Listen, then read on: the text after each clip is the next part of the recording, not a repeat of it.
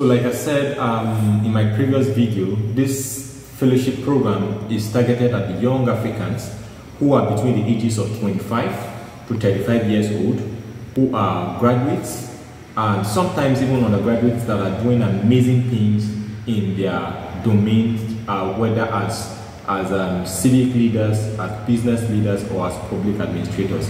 So this now answers the question of the 3 tracks. So the 3 tracks in the fellowship are the leadership in business, leadership in civic engagement, leadership in public administration. So how do you know which one you fall under? So I'll try to give very practical examples in the next video on how to be able to go through that. But just so again you have more context, like I said, 700 Africans are selected across Africa. Nigeria always has the larger share. I mean, when you look at our population demography, we're about the largest in Africa, not just sub-Saharan Africa. So it makes sense that we probably have the largest chunk. This year in 2023, we're about 57 Nigerians selected. So understanding the track you fall under is very critical. But another component again is to ensure that you have your CV put together.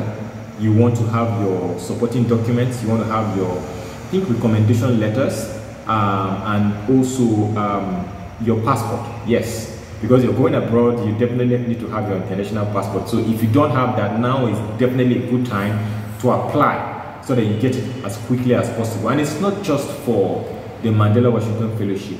As long as you are seeking opportunities internationally, you definitely want to have that piece of document with you, not just for as a means of identification, but when you're going to be called upon to come for interviews or visas, you definitely want to carry that along. So the next thing I will just quickly talk about before I wrap up this video is the 3 tracks. So I mentioned that there's leadership in civic engagement. That's one track. So these are the group of young people who are doing a lot of work in the development space. So let me give an example. Let's say BC is an activist who is helping address the challenges of lack of access to education in rural communities.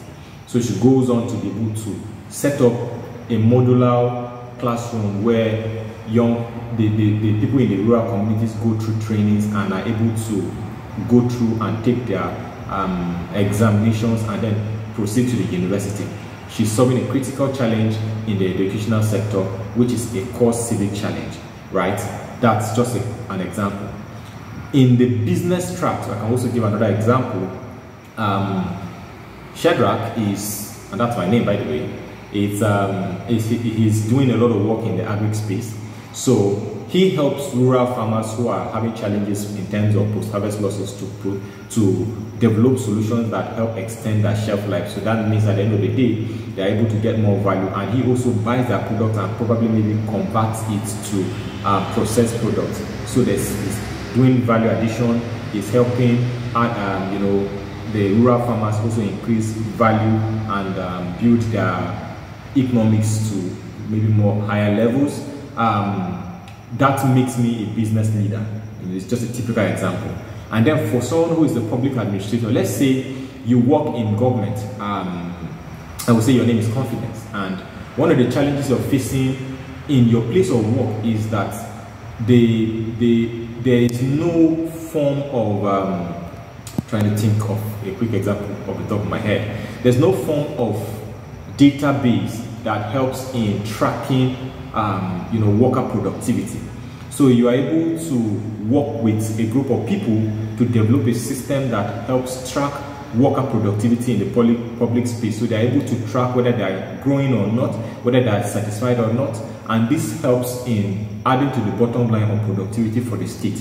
That makes you a public leader, right? So that's these 3 examples, and it doesn't matter what you're doing, but you need to be able to fit it under these 3 categories that I said. So identifying is usually very critical. But there's a twist to that. If you're like me, who is quite versatile, where sometimes your work spills into different categories, you're doing something that probably as a business leader also has impact in civic engagement, you need to pick the one with the most impact. That's how you're going to be able to translate all of that. So as far as these 3 tracks are concerned, this is how you're able to narrow down to it. So I'm going to stop at this point and then take the next series. Thank you.